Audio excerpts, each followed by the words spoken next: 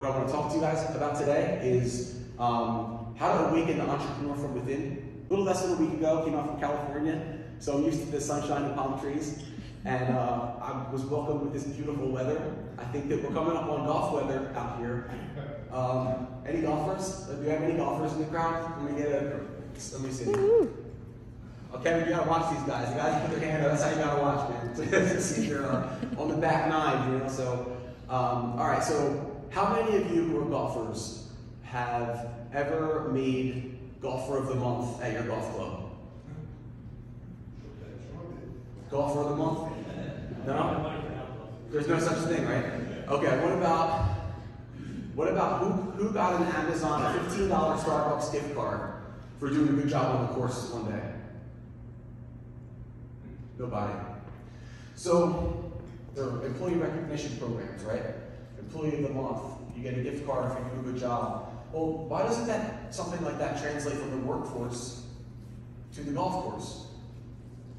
Or really any craft, and any type of, if you're a musician, if you're an athlete, whatever it is.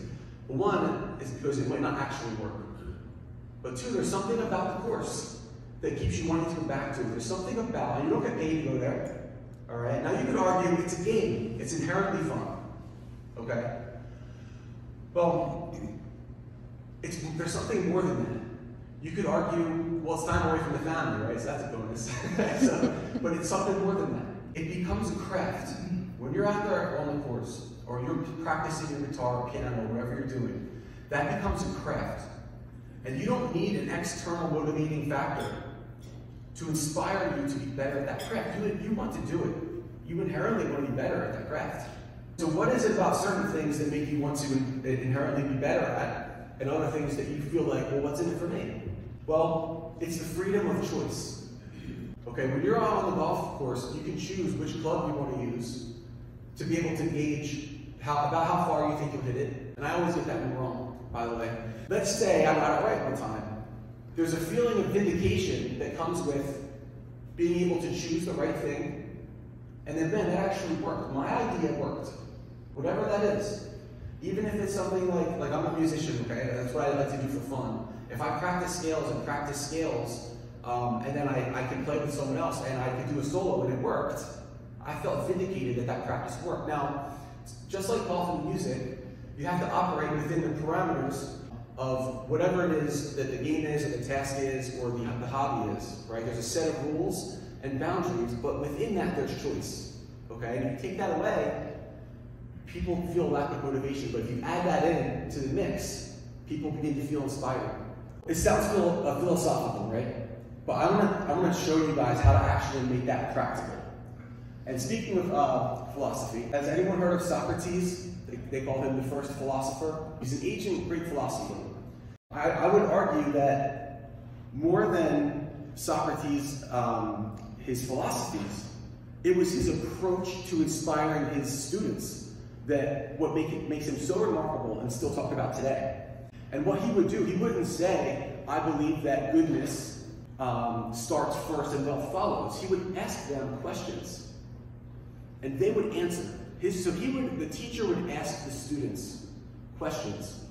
Now, they would be leading questions that would typically bring to a predetermined conclusion, but in asking someone a question, they have the freedom of choice to respond. When you have the freedom of choice to respond, you start to feel like you matter. You start to feel like you're empowered. If you can find a way to make someone feel like they have a choice in the matter, and then you can reinforce that with positive reinforcement, be able to steer those decisions the way that you want them to be. And again, this is within the parameters of all of the rules and regulations and safety and protocol and operational strategies. But there is, and this is where I would implore you to try to do this, you can do this in your everyday life. Ask someone what they think. I'll give you a quick example, okay? You might say, or you could argue, and this is what happens. We print out a pick ticket. We're either going down aisle A, aisle B, or aisle C. The ticket tells us where to go. We're going to pick it. We'll pick the product that it tells us to pick. There's no choice. There's no choice there. Well, if I'm training someone, let's say I'm training Jacinda. Jacinda and I are walking around the warehouse. We have this pick ticket. Aisle B, aisle C. We have to pick these 5 products from those aisles. I might say to Jacinda, what do you want to hit first? And all of a sudden, Jacinda's decided where to go. Whereas she would have never thought that she had that opportunity, that choice. Even though it's an illusion of choice, she got to make that decision.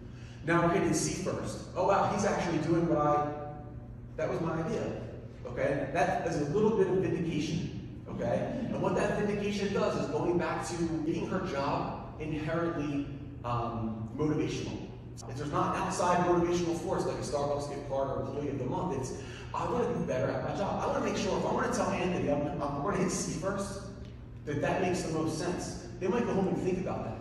Was that the right decision? When you condition that over time, people feel like they just want to do a good job. And then if they pick the wrong one, hey, next time if you hit A, that's actually, it makes more sense because we'll save more time instead of going back and forth. Then they'll think about that later, and the next time they have to make a decision, they're going to want to make sure that they're factoring in time efficiency. I do this with my employees, okay? I ask them their thoughts now if there's truly no way that you could ever make a choice, and you're just taking a box, moving it down the line, taking a box, moving it down the line.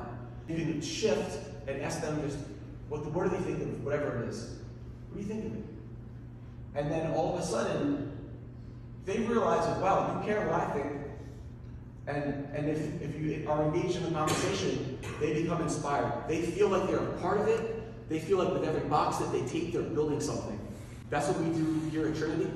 And it creates, all the time they'll be working late. They'll go above and beyond and follow up, like, hey, whatever happened with that? And they'll make sure that they go the extra mile because they view their job, and this is the key, they view their job as that craft that they want to hone. They want to become a master of that craft, of that task, inherently, without any outside motivational factor or gimmick or a what's in it for me mentality. They want to own that.